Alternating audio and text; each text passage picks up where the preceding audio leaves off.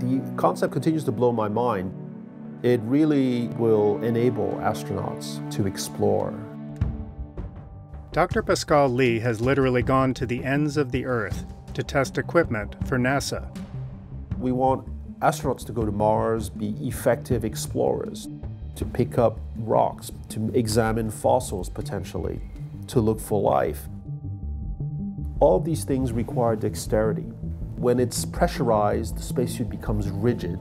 Astronauts have a very hard time moving anything. The fingers are difficult to move. At a conference in Norway, Lee happened to meet some engineering students with a possible solution.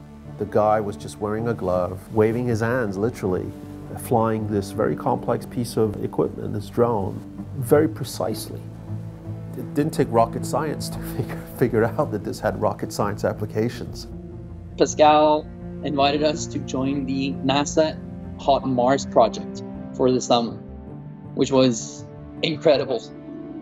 To do our field testing, we go to Devon Island in the Arctic. We call Devon Island Mars on Earth.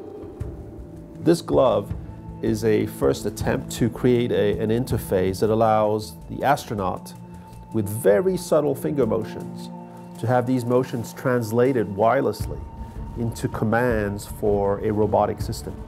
Success is leading to more collaboration with the students, who formed a company called Intention. This year, we're going to test operation of other activities, such as control of an ATV. Hello. The smart glove can do many things. Hello. But it cannot warn of approaching polar bears.